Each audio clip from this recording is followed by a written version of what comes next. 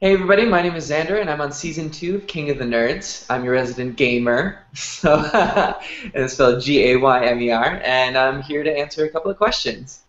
And I'm Shay, and I'm just going to ask the questions. So let's get started. All right. Who are your favorite male and female nerds in the past or present? Ooh, that's a good question. I definitely have to say, like fellow LGBT icons, people like George Takei, Ian McKellen, they really paved the way to make it acceptable in the media to like not only be nerdy but to be a person within the LGBTQ community. To really uh, love what you love and not be ashamed of it. So definitely those would be my nerd icons. People like Alan Turing even, who was fundamental in computer science, but was also a gay man, even though it was super controversial at the time. Awesome. Yeah. I heard that you're in a Reddit group for LGBT gamers, something Yeah, like that. That sounds really cool. yeah, it's the subreddit gamers, Gaymers, and they have meetups and stuff like that. Especially like out in Los Angeles, where I live. We can get together and nerd out over things. That's awesome. All right, so are you a console, handheld, or PC gamer? Whew, that's tough. I grew up console, so there's nothing better to me than like sitting on a couch with a controller in my hand. I also love handheld. I have a DS Fat, like the old DS, that I Okay. have an R4 card for, which is piracy, and don't do that. But but I play it all the time, and then I like PC gaming, and I just wish I had a better rig for it, because right now I do a lot of stuff on my MacBook, and that's not the best. Like, I have a Steam account on it and stuff like that, but it's not the best for PC gaming. But I do have lots Right. of friends with amazing PCs, and so I mooch off of them and play their games. All right, so do you have any special talents or habits that most people don't know about? Well, I think they covered it in King of the Nerds. Is like my superpower is the ability to blink really fast. That came about when I was a kid. I was told that animation is done by drawing a picture, so it's frame by frame. And so I sat there and trying to see each frame, and then eventually I just started blinking and watching it. My mom thought I was having a seizure. What is your favorite video game? Also a really hard question. On the questionnaire, I answered that it was The Secret of Monkey Island because that's one of the first video games that I really got into, like hardcore. I had to play all the time, figure out all the secrets, and like be a completionist in that. So I love the old like point and click adventure games and games that you can like figure stuff out. I'm not one for like first person shooters or anything like that, but I do love Smash Brothers. I play Smash Brothers all the time. Awesome. Yeah, I love RPGs, things like Kingdom Hearts, Legend of Zelda, Final Fantasy. Like those are all of my favorites. Sweet. Yeah. What is the first console you ever played? The first console I ever played was the Atari, and that might that might age me a bit, but not really because we were in like a church basement, and that's what they had was an old Atari with like E.T. and Superman, and those are like the worst games. But I would play it forever. And Pitfall, I think we had Pitfall. But at home we got an NES, and so I even remember sitting down with my mom or with family members and playing Mario. And at that time, it wasn't like a gamer type of thing. It was like the family sat down and played games together, just Right. like a board game. What is the first convention you've ever been to? The very first one, Yeah. uh, I'd have to say, well, do Renaissance fairs count? Because I went to Renaissance fairs earlier on when I was living in the Midwest, and I didn't really go to conventions until I moved out to Los Angeles because that's where they are. Right. You know, I think I might have gone to like one or two in the Midwest, but it was like an anime convention type of thing. Like, I can't remember the names of it, but that kind of thing. But out Right. here. I love going to Strategicon, which is coming up, which is the strategic board gaming convention. I go to Oh, Anime LA. I go to Anime Expo. Sometimes I can get into E3, and that's always amazing. which one So, is your favorite? ooh, I love the energy of Anime Expo because that's really a con, and that's really where people are there and they're dressing up, and everybody just has this great energy. But E3 is an experience. That's like something to behold, you know. What is your favorite time period, and which would you love to live in? I guess it kind of goes hand in hand. Yeah. I'm not gonna lie, I love living right now. Like I love Mhm. living in the future type of thing because there are things that I like about the past, but I wouldn't want to live in it because I like running water and I like having somewhat equal rights as a gay man. Like things that Yeah. people have fought for a long time that don't exist. But that being said, like I love the end of the 60s, beginning of the 70s. That's really cool. But I also love medieval times, of course. Like Right. being a LARPer, like I pretend that I'm in this fantasy medieval world all the time anyway, Yeah. Where do you see yourself in 10 years? Ah, the thing that I think they don't mention a whole lot on the show is that I am an actor, and even though I'm on the show as an actor, I am a nerd. So I'm not an actor playing a nerd on the show. Like that's really who I am. Right. But acting has always been my focus. That's what I went to school for, and hopefully I see myself working on a myriad of projects that I'm really proud of as an actor. Okay. One last question before I get into the King of the Nerd stuff. Sure. Are there any YouTubers that you always love to watch? Yes, I love YouTube, and of course, got a shout out to Jay Witz because he's amazing. But I my YouTube taste kind of is like teenage girl type of thing. I love watching Daily Grace, but she's not on Daily Grace anymore. She's on It's Grace, so it's Grace Helbig, and that whole holy trinity. Like I love Hannah Hart and Mamrie Hart, My Drunk Kitchen, and You Deserve a Drink. I love Tyler Oakley, Neil McNeil from Geek and Sundry, and Becca Knote, and they do Geeking Out. The whole YouTube community is really amazing. Will and RJ at Chef 689. Yeah, so if I go on YouTube, I get lost for hours because I'm just like catching up on videos or watching whatever. Right. I'm the same way.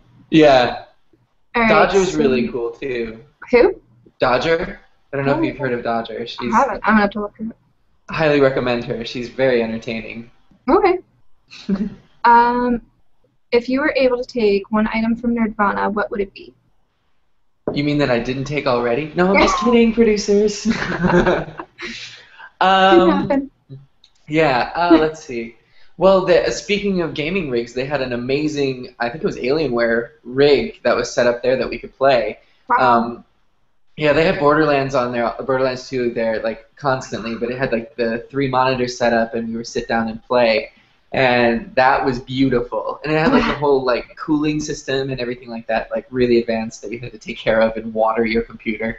Wow. So, yeah, I think for the most expensive stuff, I think that's what I would take. That's like, Besides my experiences and the wonderful friendships. aww. That's like what we have set up over here right now. I have like 2 monitors going over here, and my boyfriend has 2 over there, and then he has music recording equipment. It's just like an entire half of an apartment is desks and Nice. computers. Oh man, color me jelly. It took some time to get together. Yeah, sure. Okay, if you couldn't win, who on the show would you root for? Um, I think this will become apparent more in the next episode, but Mary Kate and I became very, very close. And they haven't really shown it, but right away we got really close. We bonded over RuPaul's Drag Race, over all things. But, she and I were kind of the drinkers in the house, and so we just bonded right away. So I'm a Mary Kate supporter, so I'm rooting for her. So what's your beverage of choice then? I like gin and tonic. That's what I drink because I'm a grandpa. But there was an open bar in Nerdvana, so we got to try a whole bunch of different stuff. And Mary Kay was like an expert on like, you want this and this and this. And she's a Scotch drinker, That's and awesome. yeah, I can sit down with a glass of Scotch, but it's not my drink of choice. Right. Okay, is there anything you wanted to say on the show that you didn't get the chance to or wish you had now that it's over? Not really. I'm really proud of the game that I played on King of the Nerds, and I think that they're really showing me in a favorable light. I think they could have taken some of my like meaner confessionals when I didn't know anybody and I was just making snap judgments. So I'm glad that they kind of like didn't post those. But yeah, I think I've pretty much said my piece. Okay. Who was your favorite? You watched season 1, I'm assuming, right? Yeah. Okay, who was your favorite from season 1, and what was your favorite challenge? Oh, this is hard because now I've met a lot of them, and they're all like fantastic people. Yeah. Watching the show, my favorites were Brandon and Ivan because I think that I was very similar in like sense of humor wise to Brandon. I love his jokes and I love his sense of humor. And then Ivan and I have a lot of shared interests, and I connected with that on the show. But after hanging out with people, like they're great, I love them. But Mujige is an amazing person to hang out with, and she was so much fun. Same thing with Genevieve too. I think we really connected and got to hang out. So can I say all of them because everybody was amazing. And then the favorite challenge from last year, I think the sumo wrestler one where they had to go like it was Ivan and Joshua and they had to like go and slam up against a sumo wrestler. Right. I think that's on my bucket list of things to do is like tackle a sumo wrestler. That's my favorite. It was so funny. Yeah. I love it. It looked like fun. And last question for King of the Nerd stuff. How did you get on the show? Are you not allowed to tell us that? No, I can. I had mentioned this before, but I was approached through that Reddit group for season 1 to be on it, and I declined because I didn't want to be a part of something I thought was making fun of nerds or like laughing at our expense. Right. But then after watching season 1, I saw that it was really a celebration, and like the show has a lot of heart and a really good message. And it looked like fun, so I was like, yeah, I'll be a part of it. So I contacted them for season 2, and I had to go through the same process as everyone else, like submitting videos and interviews and things like that. But they actually told me that I wasn't on the show, and I went home for a wedding to Wisconsin, and I was in a bar like with my mom, and we were like 5 beers in, and I get a call from Beverly Hills, and they're like, hey, are you still interested in the show? Because we need the paperwork by tomorrow. So I was like, compose yourself. Like, yes, I'm very interested in the show. Thank you for contacting me. And I was like, Mom, we got to go home. I got to fill out this contract. So, That's great. it was kind of a whirlwind, but yeah. Well, I'm really glad you made it. Me too. Okay, so I have 2 questions from some fans that I told that we were doing all this, and I asked people if they had any questions for you. One of them was, do you like the show Drawn Together? I think it's funny. I get compared to Xander from Drawn Together a lot, which I'm okay with because I too am in a quest to find my girlfriend. But I think that it's a great satire on like that reality show genre, which I'm now a part of. But as far as like fictional Xanders that I'd like to be compared to, like he's not very high on my list. I like the Xander from Buffy, like he's one of my favorites. And I'm a huge Power Ranger Sentai fan, and so there's a character named Xander on Power Rangers Mystic Force, and he was my favorite from there. Oh, cool. So those are my fictional Xanders that I relate to. And this one's from Zach, who runs the Nerd Chat Hangouts with me after the show airs every Thursday. He would like to know if you have any fantasy fandoms, or what would they be? Yeah, I love Tumblr, and so I feel like as part of being in Tumblr, you're in its own fandom, and then you become a part of these other fandoms. For me, I'm a Homestuck. I don't know if you know what that is, but it's a webcomic online, and it's like a huge community, and it's engrossing. It's like the Iliad of the internet. But Homestuck is a big one for me. I'm wearing a Welcome to Night Vale shirt, which is like a podcast based off of H.P. Lovecraft. Oh, cool. Yeah, I haven't finished it, but I love Supernatural. Like I'm in that fandom. Doctor Who, Sherlock. I just watched the new finale for the most recent season. Awesome. Yeah, I can go on and on. Like Avatar: The Last Airbender, Legend of Korra, like that whole thing. Scott Pilgrim, like. You name it, I'm probably a fan of it. There's just so much now. It's like, yeah. Well, even like Lord of the Rings and The Hobbit and Dungeons and Dragons, like that's my jam. So yeah. Everything. Awesome.